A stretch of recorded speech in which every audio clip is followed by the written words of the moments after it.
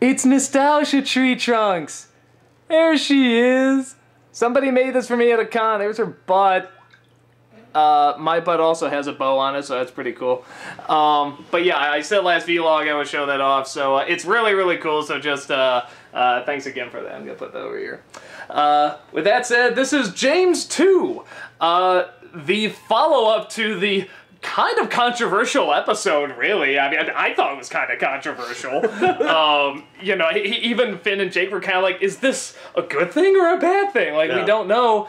And this one, it's almost like they took the controversy of it and just said, we're just gonna push it to like 10. And we're just gonna like not care and go batshit insane. I thought it was kind of funny, actually. I was, and a part of me really says I should know better, but I was laughing at a lot of this. Pretty much, James 2 supposedly keeps saving Bubblegum from stuff, but it's almost never a threat. I don't even know what the hell he saved her from, like, in the beginning. Like, he just pushes her out of the way, and then he's in the water going off a waterfall. So, we don't even know if he's really saving her. Well, remember, he saved her from that toxic muffin, if I remember right. Cupcake, I think. Yeah, contaminated cupcake. He ate the whole thing. So, yeah, you just sort of get the idea that something's up. So she finally says, look, I can't keep cloning James, so, you know, giving him medals every time I bring him back. So we gotta just stop this. You know, we're gonna go and empty out his apartment. And Finn and Jake go, and it turns out those... Am I right? Those James were not... Most of the Jameses were not actually dying. They were just going back to the home, right? Is that what it was? And she kept cloning him.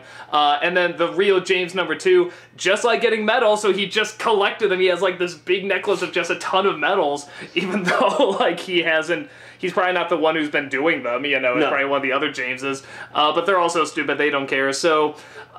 Peebles finds out, gets really angry, and tells all the banana guards, you know, to go after this James. And Finn and Jake, for the most part, are just watching a lot of this go by, and they even convince Peebles to just watch the stupidity of it all.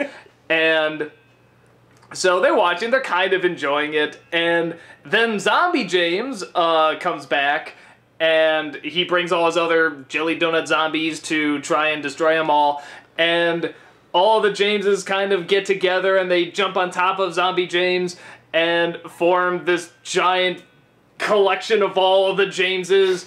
She gives them all the medals and says, your next mission is get out and never come back. And they go, okay, and they just take off. Well, remember, she promised that as long as she stayed away... Yeah, she'll keep sending medals, like, every day.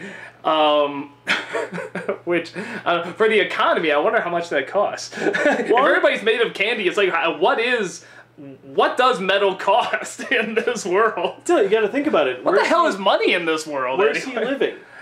Where is he? He was in that apartment or whatever. Yeah, but if he leaves and never comes back, there's no address. Oh, I didn't even think of that. Yeah, so she's like, oh yeah, I'll send you a medal every day. Yeah, go away. Well, he could always come back and demand the medal. That's what I'm waiting for. No, James 3. No, she can say, it's in the mail. Oh, okay, and then he goes back, it's like, wait a minute, that would be pretty funny, and it's always like a week later. Great. Yeah, it's always like a week later, he keeps coming back. So, yeah, there's... The humor in this episode, I tell myself, this is really dumb and I shouldn't be laughing at it, but for some reason, I really laughed at it. I think it's something about having Finn and Jake just sit back and watch it. I think even there's something reassuring that even the main characters know, you know what, this is a pretty silly existence we have. Sometimes you just gotta take a step back and laugh. And so much of this is what that was. It's just watching the banana guards and all the Jameses interact with each other.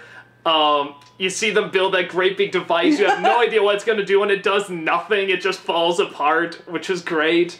I love it when... I love the build-up, but when they just go and they're waiting for Peebles to go in and into the apartment, you just see...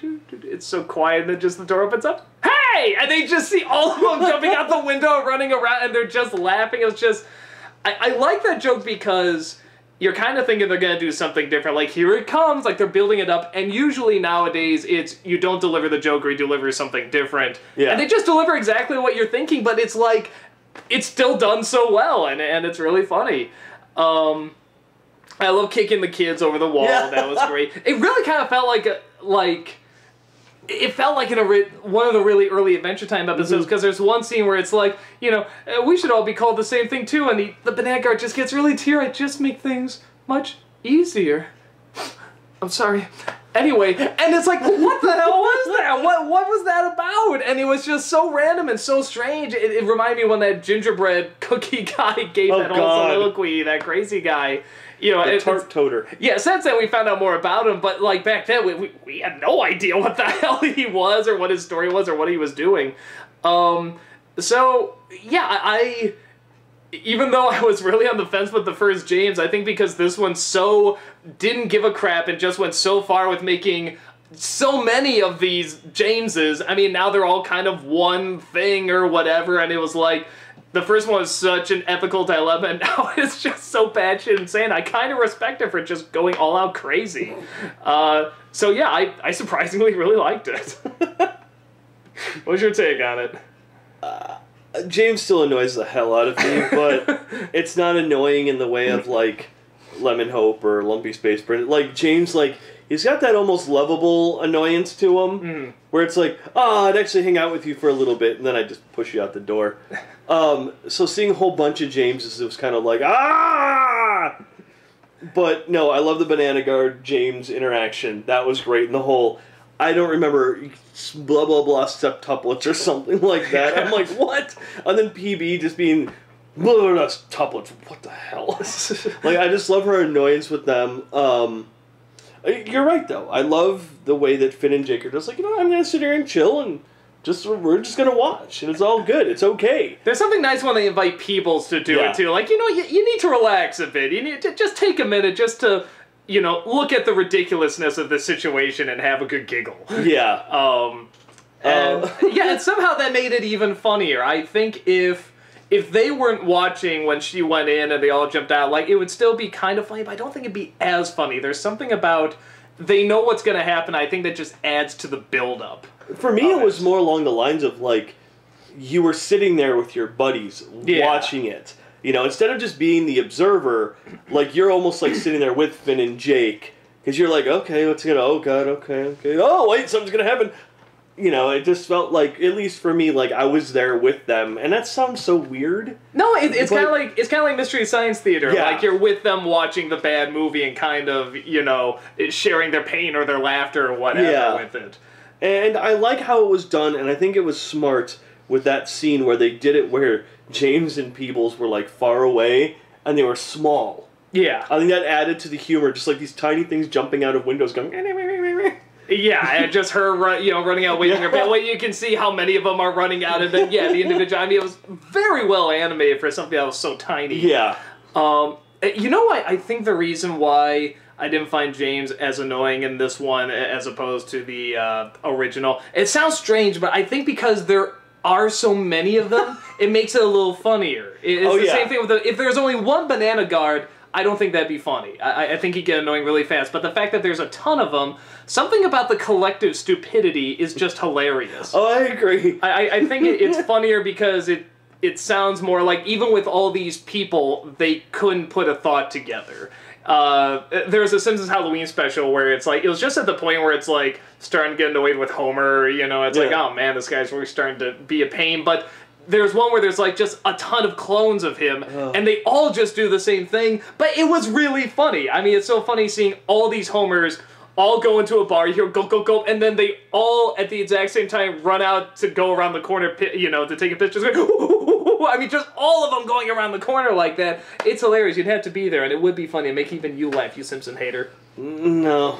Just watch the Misty episode where there's multiple Tom Servos.